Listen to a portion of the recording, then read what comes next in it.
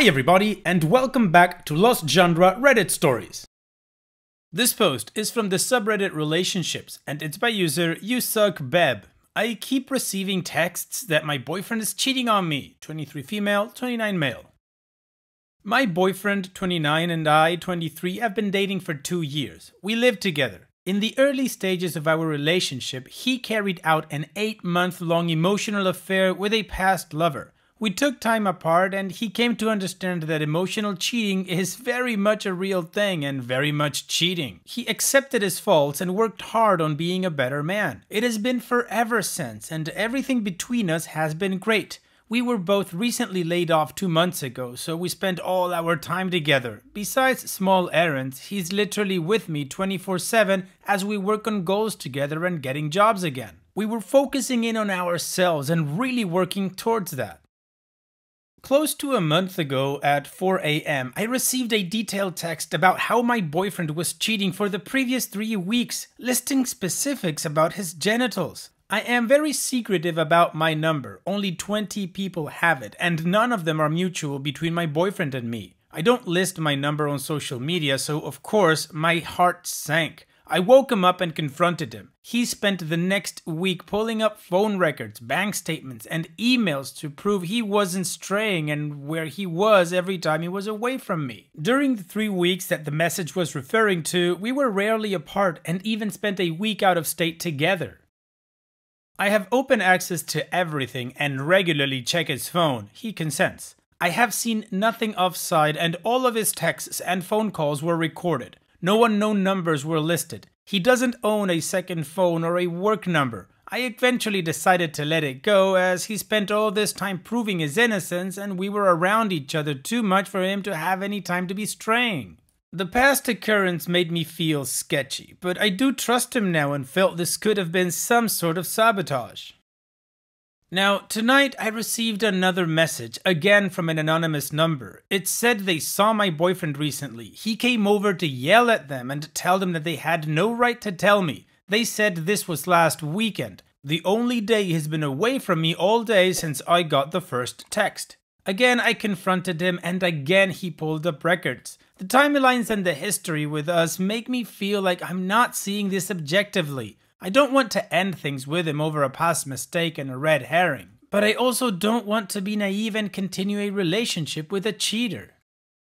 Well, OP, this is not an easy situation. I mean, first of all, he did emotionally cheat on you, you decided to forgive him and try to give your relationship a chance, but you don't trust him. Which is very easy to understand because who trusts a cheater, right? But again, you guys seem to have worked through it, you forgave him, another chance, here we go. And now you get these anonymous messages with some sort of proof that give you big pause. I guess to me, if I was in your shoes, do you really trust your boyfriend? If the answer is no, then it's maybe just time to cut your losses and to move on. Because if an anonymous text is going to give you pause like this, the relationship is going to be a nightmare. Now, you say that only a handful of people have your number. Well, that should give you some sort of shortlist as to how you can identify the person that has this information and maybe ask them, like, what other proof do you have? I guess my question here would be, who have you shared intimate details about your relationship with that they could know something to sort of frame your boyfriend, since you spoke of sabotage? Like I said, it's a pretty complex situation, but again, I would boil it down to, do you trust your boyfriend or not? I couldn't say for sure that he cheated, but given his history, it wouldn't surprise me. What about you guys? What do you think about this situation, or what would you do if you were in OP's shoes? Let me know in the comment section, and now let's move on to the community comments to see what they said. User Pi says, if I was innocent of cheating and an anonymous third party told my partner I was cheating, I would be doing everything in my power to discover that libelous third party, not showing my girlfriend that I had an alibi. Secret Code says, a text sent from an anonymous, untraceable source which trots out wiener facts instead of trying to break devastating news to you gently is a text that was sent with purely malicious intent. Is your boyfriend cheating? Who knows? Regardless of how many people are eyeing his junk at this very moment, it's safe to say you are not the only person who has ever seen his genitals. This certainly could be a malicious ex or an unstable, cruel friend. Or he could be boning someone on the side who's now trying to break you up. There's just not enough information to know for sure. What you do know is that one of those other people, whether they examined his naughty bits yesterday or 12 years ago, has decided to do everything in their power to hurt you, and by extension, him. If he is having an affair, he's cheating on you with someone toxic and juvenile. And they're both savvy enough to cover their tracks, but his alibi seems pretty solid. Right now, I would focus on the fact that you are both being harassed by an anonymous person who obviously has malicious intent. Tell your boyfriend that you trust him more than some random text message. Quit letting him respond to this by digging through phone records and bank statements like this is an IRS audit. Instead, sit down and try to work out a strategy together to figure out who the hell might want to hurt the two of you so bad and how can you block them. Once he stops being defensive and you ask him to come to your defense, you may get another kind of answer. Dinosaur Train says, only a handful of people have your phone number, so some crazy ex in the woods wouldn't have access to you unless they have access to one of your close friends' phones. So, being that your number is hidden and private, I think one of your friends wants to tell you but doesn't want to get involved in the drama.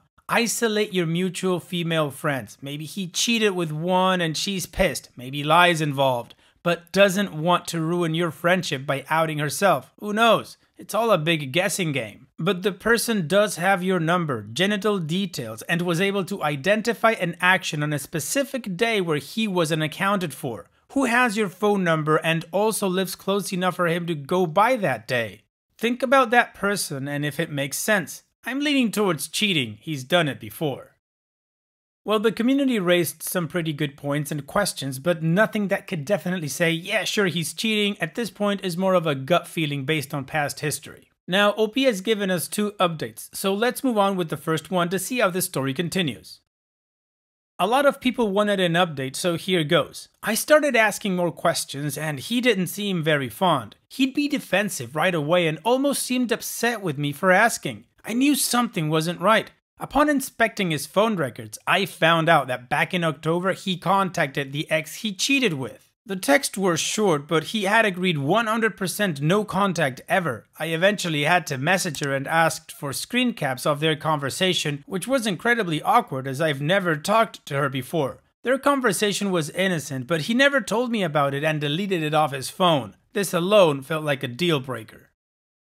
During the time we were broken up, he swore up and down that he was never with anyone. I said I didn't care, just needed to know for health's sake. Well, lo and behold, we both got HPV and I started to question him more and more. And instead of being honest about something I didn't give a crap about, he lied and lied some more.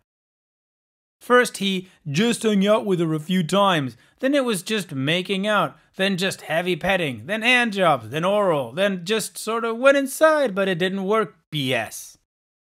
He's been trickle-truthing the hell out of me for months and gave me an STD. Now, I don't think the HPV meant he was cheating. I do believe he picked it up when we were broken up and passed it on, which is rude because I asked him about other people prior to sleeping together again. My point is that he was careless with my health when I asked. He isn't some random. He was my best friend and boyfriend, and I think after forgiving him for cheating, I at least deserved to know if I was at risk. Then I could have chosen for myself if I wanted us to get tested first, or if I even wanted to continue.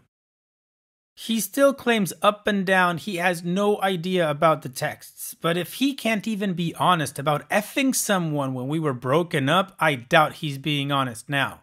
I asked all my friends and family, even calling my sister's friends. Then he got a message on his phone too. We literally don't have anyone who knows both of our numbers, not even my family. I knew then that the chance of someone having both of our numbers was too low for it to be some random ex or friend.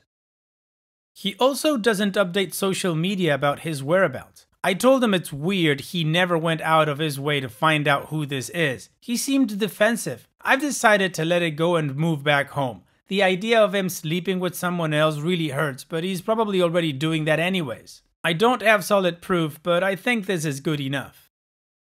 When he first cheated on me, he never came clean on his own and continued to lie 4 months after forgiveness was given. I think if a significant other ever had the courage to come clean, I'd forgive him. It's really lying that gets to me above everything. That I can be crying and begging for the truth and he'll still lie until I put the pieces together. I put up with it a lot longer than I probably should have. He should have been out the door forever when I found out about the cheating, but everyone deserves the chance to fix their errors.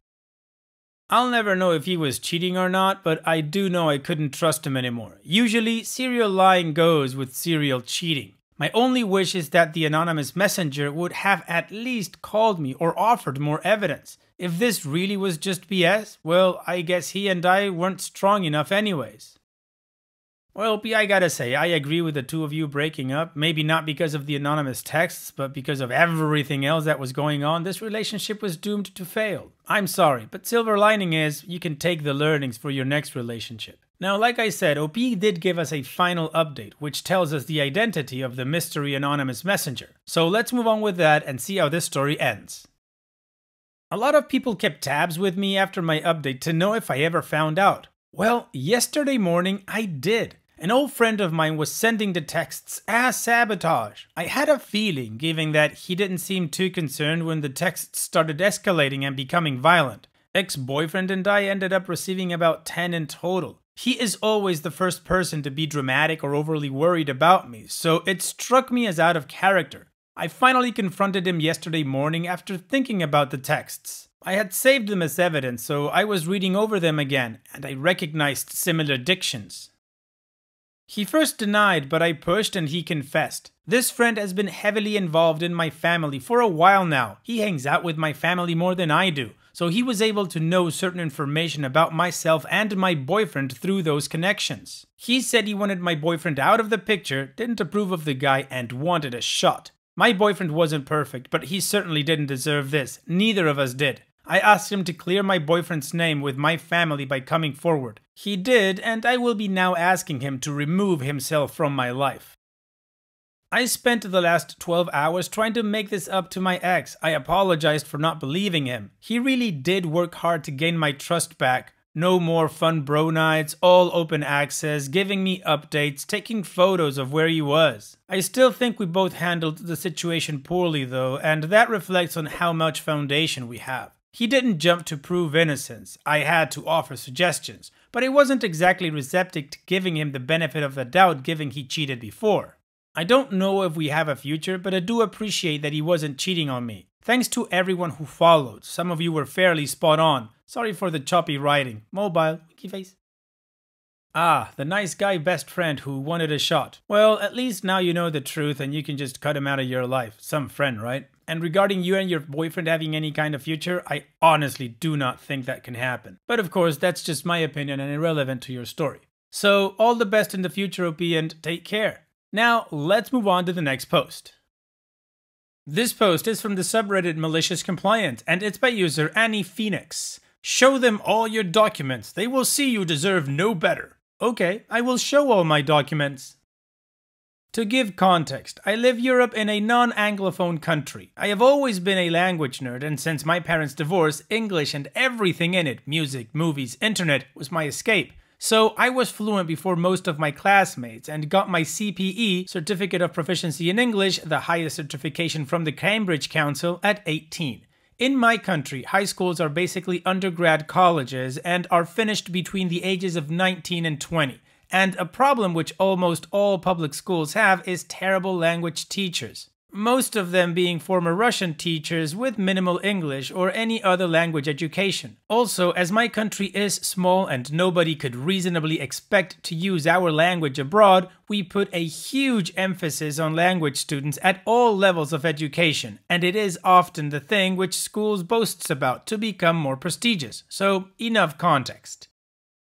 From early on, my last high school English teacher and I kicked it off to a bad start. The first test she gave us came back all red because of words which are not in the textbook. The terrible teacher, TT for short, would do this to me for the full final 2 years. She would take my essays and tests and cross out any word, phrase, or structure which was not in the textbook we were using. I maintained that I will not go as far as to learn the textbook vocabulary by heart, just to remember which synonyms I was allowed to use, just because of terrible teacher's antics. I have managed to keep an A for 3 terms because there was nothing she could mark down on my grammar. In the final term, however, Terrible Teacher learned that I wished to go to university to do Anglophone studies, a specialization her daughter had failed to be accepted for. She told me that as an explanation why I cannot ever hoped to be accepted at the start of the term, and which, among other things, required good or even perfect marks from high school language lessons and accepted only 5% of applicants. Terrible Teacher was dead set to make me fail. She started giving me the stupidest assignments and extra tests for misbehaving in class, finishing early and silently staring at the wall, which required me to mark the exact position of Disneyland on this A4 blind map of USA, an exact quote I still remember after all those years, and more of the same crap. You could tell she was so satisfied by my failing these tests. She would have a grin on her face each time handing out the results. By this time, I have been representing the school in Language Olympics for both English and Spanish. She had no idea because it was organized by another language teacher, and even though the principal made it into a big deal, Terrible Teacher was plainly uninterested. I have placed 3rd in the capital city district in Spanish and 6th nationwide in English. Not to list this to brag, okay, maybe a bit, but to use it later. By the end of the term, she got my mark down to a C-. Mind you, all the grammar was still A's, but her blind maps of tourist attractions had taken their toll. I went to her to reason with her, but her reaction was, "If you think a different teacher would propose a different mark, take all your documents and go to one of my colleagues, but I believe it is clear to anyone that you do not deserve any better." So I did. I took all my documents, the bloody blind maps, the grammar tests, my by then a year-old CPE certificate, and my 6th place diploma. I went to the teacher who organized the competitions and explained my situation. She was furious. She took this to the principal, and even though I was waiting outside, I could hear him yell at Terrible Teacher, "You are trying to fail the student who was representing us at the national level of competitions?" It also turned out that with the CPE, I had by that time a higher level of English education than Terrible Teacher had. I got my A. I got to the uni and I love it there. I also started my own tiny language school where, among of course teaching the language to whoever is interested, I help kids whose language teachers are incompetent and or power-hungry morons.